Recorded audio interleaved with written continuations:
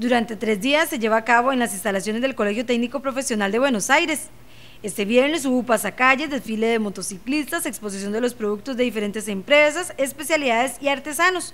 Para el sábado 16 de noviembre comienzan a las 9 de la mañana con exposiciones y habrá talleres de danza, yoga y teatro, los cuales son abiertos a todo el público. A las 10 de la mañana está prevista una demostración de caballos de trote y a las 3 de la tarde teatro, a las 6 un bingo y luego un baile.